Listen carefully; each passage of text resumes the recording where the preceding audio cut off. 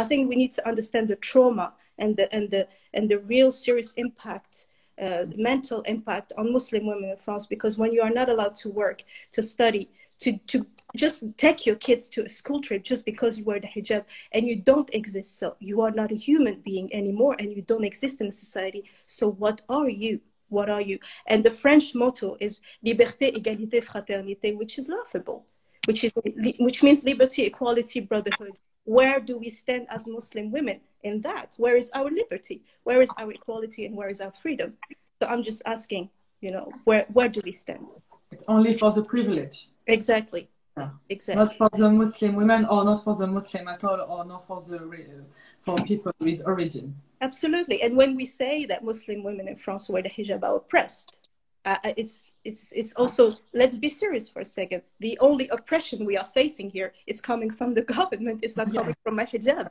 Like, I am not oppressed because I wear the hijab. I'm oppressed because you are oppressing me, and you are preventing me from existing into the society.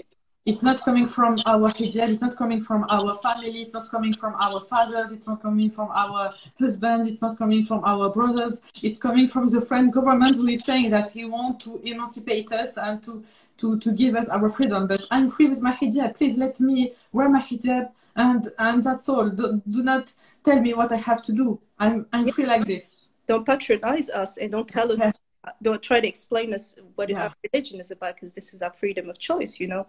And it's very, the irony in that is that the person who initiated the separatism bill is Darmanin, who is the interior minister, and he has a track record of rape allegations and abuse.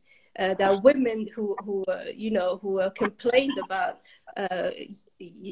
him raping them and abusing them sexually. So when it comes to respecting women and their bodies, he's really not in a good place to lecture Muslim women about their own bodies, isn't he?